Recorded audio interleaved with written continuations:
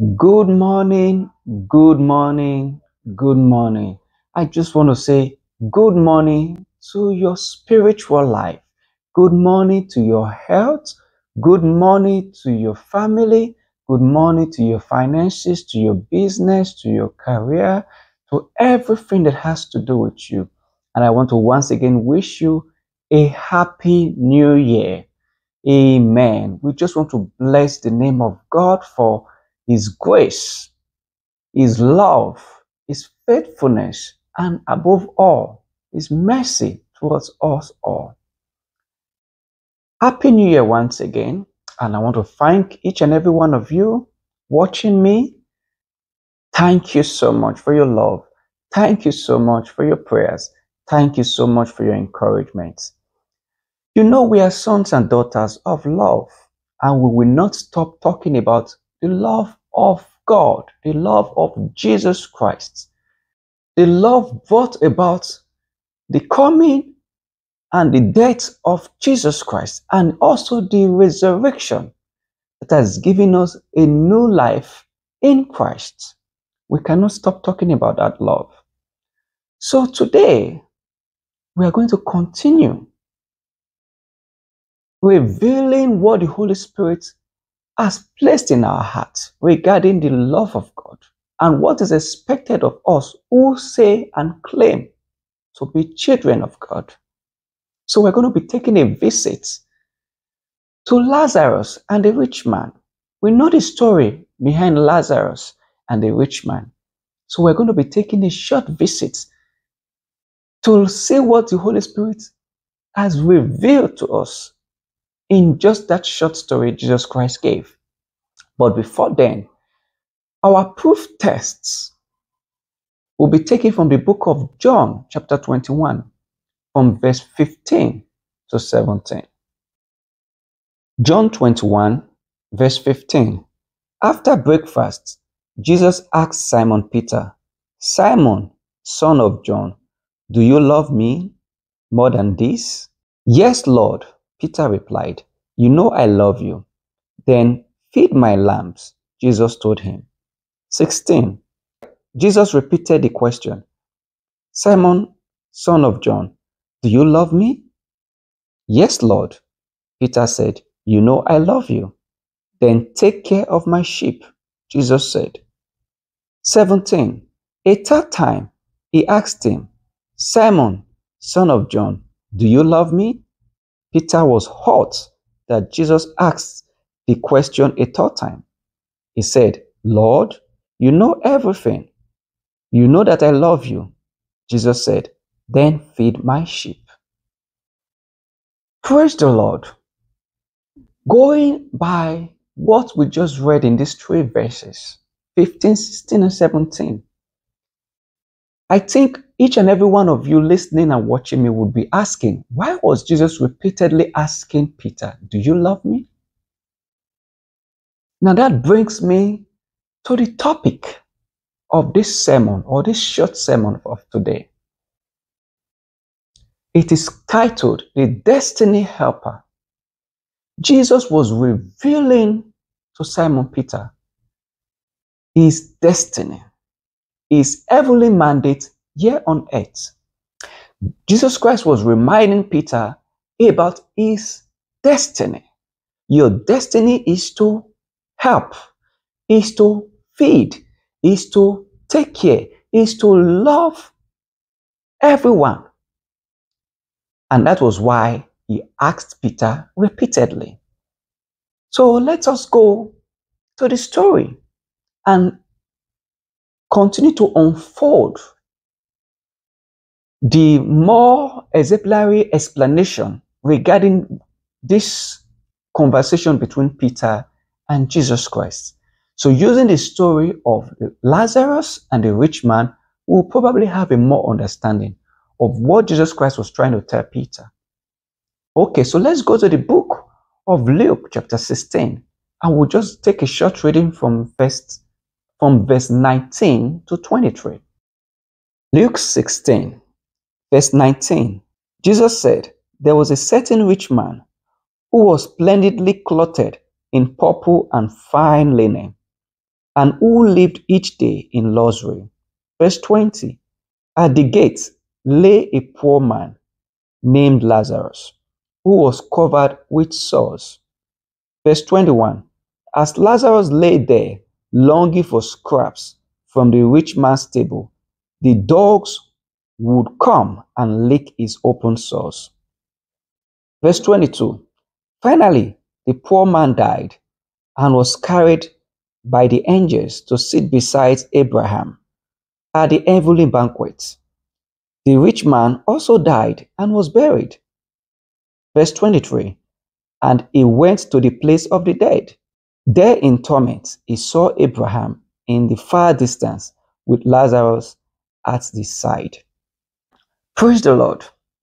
I believe many of us would have come across this story and would have by now assumed the rich man went to hell because he did not help Lazarus.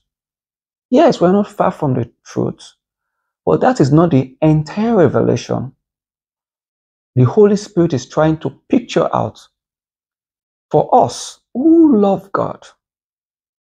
Remember, the Bible or Jesus Christ did not specifically say the rich man was a believer or Lazarus was a believer or an unbeliever. The focal point of this story was not emphasizing on salvation. So Jesus Christ did not say the rich man was a born again or he was a Jew or a Pharisee or whatever. He didn't make mention of anything like that. He only said a rich man and Lazarus.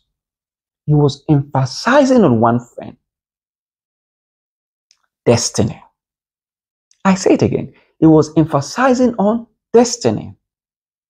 Lazarus was destined to be a great man, but his destiny helper at that point in time was meant to be the rich man.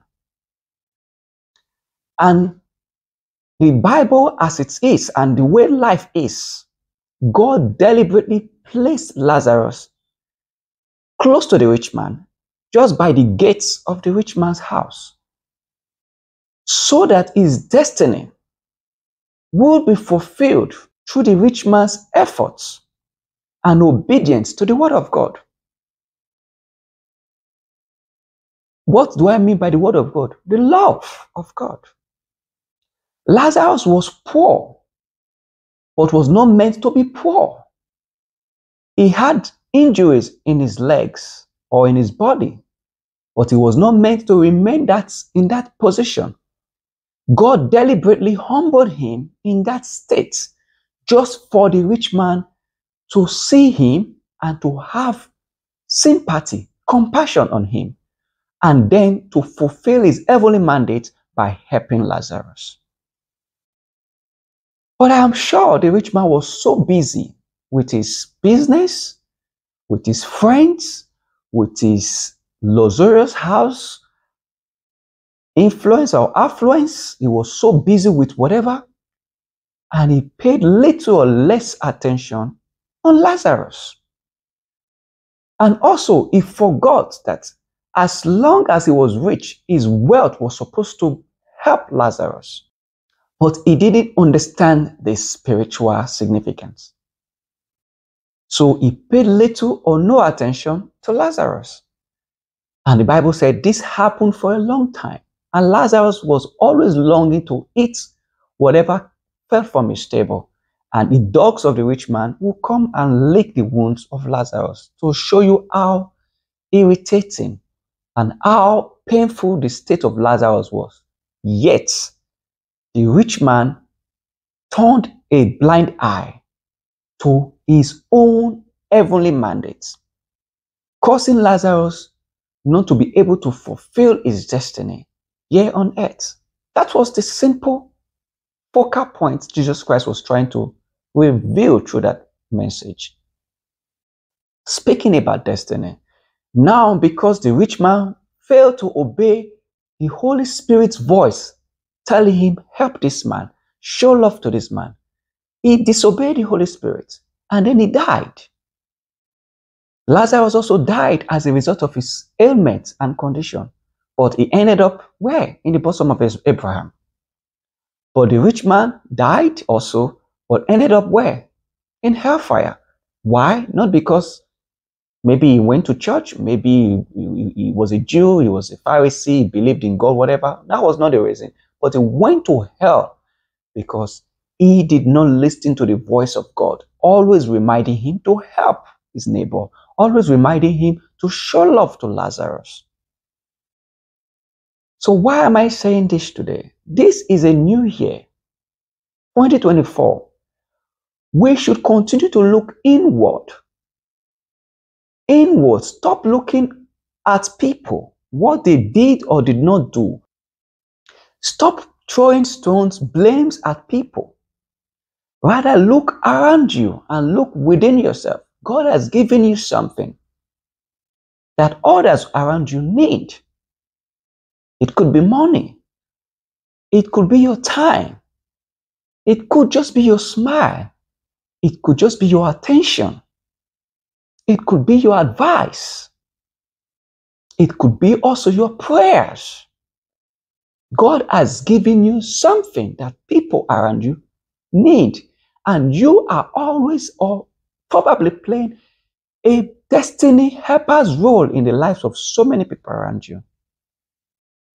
So instead of you focusing so much on things distracting yourself, I want to do this, I want to achieve that, which are not bad, but you should also pay attention to those people God has placed just under your nose, like God placed Lazarus under the nose of the rich man. By fulfilling your heavenly mandate, like Jesus Christ was telling Peter, then you will be successful here on earth and in heaven. This year, 2024, we should pay more attention on others. Value others more than yourself. Show concern on others. I know we're in the end time, and men are lovers of themselves, but we are children of God. We cannot be counted as the men of the world. And I believe that just by obeying this simple rule of love, you will become a success in your generation. And when you do what God wants you to do, remember in the book of Luke, chapter 11, verse 2, Jesus Christ taught his disciples how to pray. And he said, let your will, O Lord, be done here on earth as it is done in heaven. And the will of God in heaven that we always pray about here on earth is for each and every one of us to love each other, to live in peace with one another. So I encourage you, I urge you to live loving yourself. Encourage one another in love. God has given each and every one of us something that someone needs. Pay attention on others. And then you will be a destiny helper to people, multitude of people, regardless of your present state, present condition, or situation. You will become a destiny helper to people. So I just round up by encouraging us once more that the message Jesus Christ told Peter in that book of John 21, 15 to 17 is an extension to us as well, who love God, who claim to love Jesus Christ. Be a destiny helper.